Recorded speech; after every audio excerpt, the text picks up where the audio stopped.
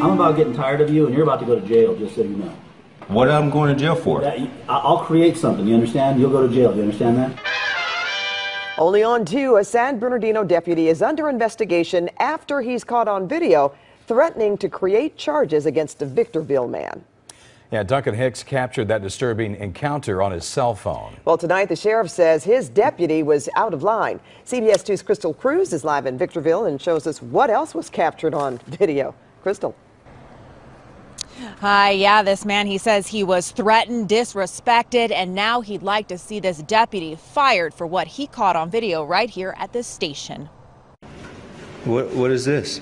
That's the incident report number. Oh, this is the number. That's it.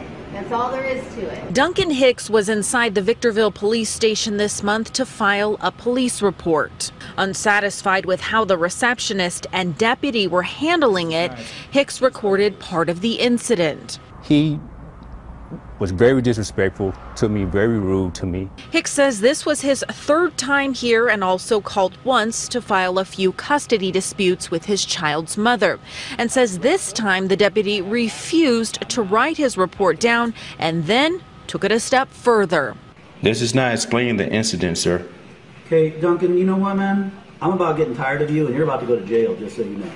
What am I going to jail for? I'll create something, you understand? You'll go to jail, you understand that?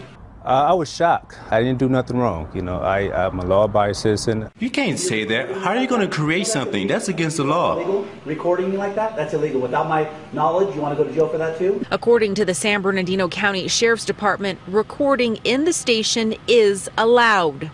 You have a gun on your hip. I'm doing this for my protection. Please, this is Caroline Hope, please. You're not starting that here in my lobby. Sheriff John McMahon released a statement that reads in part, "Since viewing the video, our employee's response to the citizen is not consistent with my expectation of customer service. Additionally, the deputy's responses are not consistent with the interpretation of the law." That's his way of doing his job. I would like him to be fired.